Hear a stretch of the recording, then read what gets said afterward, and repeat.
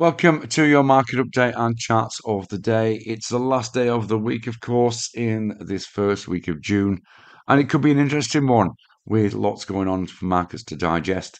Let's have a look at what's happening now as we approach the midpoint of the Asian session. Of course, overnight we saw a pretty flat session in the US after the buy-in came in the previous day. Perhaps a little bit of cautious preparation for tonight's non-farm payrolls data.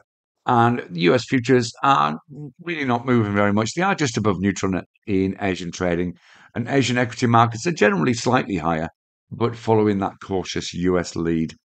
ASX is up around about 0.3%, which is towards the highs of the day, and European futures are pointing to a near neutral open. I think all this, of course, will change once we get that number later today. The US dollar index is testing 200 EMA support, and commodities continue to bounce after that recent sell-off we saw prior to yesterday's buying back into commodities. Gold breached that 23.50 level and held it, and is now around about 23.75 as we're recording this. Iron possibly a move back up to 2400. Copper's up again and testing 470, and oil bounced off those January lows back over $75 again, which probably means OPEC will breathe a sigh of relief, one would suspect.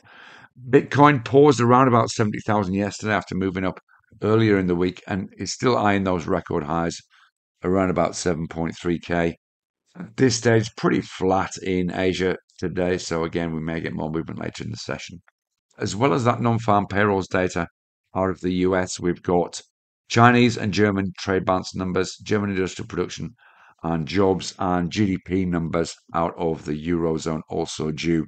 So plenty going on today for markets to digest. So worthwhile being slightly cautious in terms of the high risk data that's coming out later on tonight. A couple of charts at Core RI today. Webjet we're liking. We're seeing it retest this key level and getting pretty close to that $9 level again. This spike was on the back of some corporate news. We wouldn't be surprised to see it come up and retest 950 or even 980 should it breach this level that we're at now. We did pull down almost straight away, but that would represent a possible move up of around about 9% at the top of that long candle. And even if it makes the middle around about 5% in the short term, looks potentially on the cards. You can see these higher lows suggesting the trend is most definitely up. In the FX market, I put the GBPAUD Aussie on a 30-minute chart. So you can see the interesting price action over the last 3 days. We've got this bounce from 191.75 to the downside up to around about 92.30 to the upside. And it looks as though we could be setting up for another one of those.